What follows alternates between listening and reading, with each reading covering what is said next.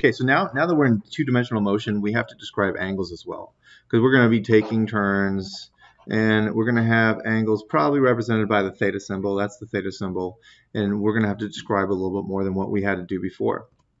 So here's an example of 80 meters, 20 degrees north of east. How would you do this? Well, first of all, let me just tell you that this itself is called a baseline. The last little thing you see, baseline, that's N.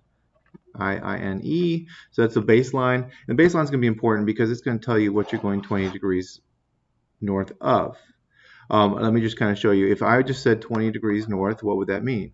Well, 20 degrees north, and here's my coordinate system. 20 degrees north could be 20 degrees north of here, or 20 degrees north of here. I really don't know which one it is 20 degrees north of unless I have this baseline, and in this case I'm going 20 degrees north of east. So that finalizes my direction, and that tells me that this 20 degrees is placed right here. So quick easy way to draw this, just without thinking too much. If you step it backwards, what I would do first is draw an origin dot. This is going to be important, so origin dot first. Secondly, I would go just step it backwards, east next.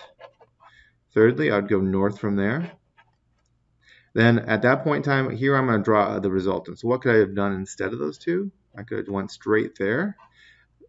From there, I'm going to go ahead and put an angle closest to the origin dot. That's why this origin dot is very important.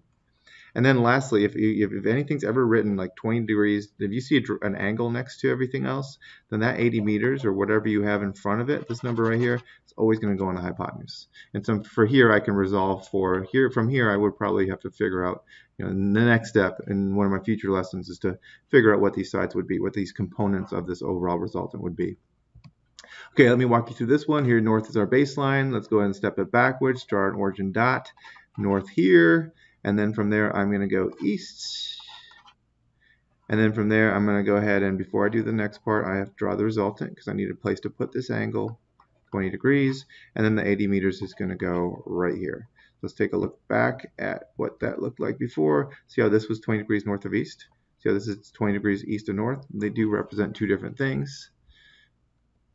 Okay, and then description like this, 80 meters, 20 degrees above the x-axis. Well, our baseline is the x-axis. So if you think of your coordinate system, this is the plus x-axis. And if I am 20 degrees above that x-axis, just kind of the same thing, 20 degrees above that x-axis, go ahead and draw in the line and throw that 80 meters right here. If I have something like this, 80 meters, 20 degrees in the positive y direction from the positive x-axis, don't let it confuse you. This is your baseline. So the baseline is going to be the negative x-axis. Do that first. Go that way first. And then go in the plus y direction.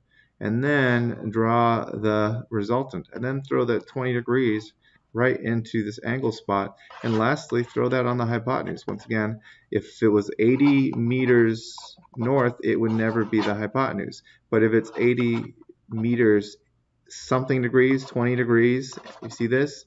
North of east or anything like that, if you see this right here, you know that this right here is going on the hypotenuse right there. Hopefully that helps.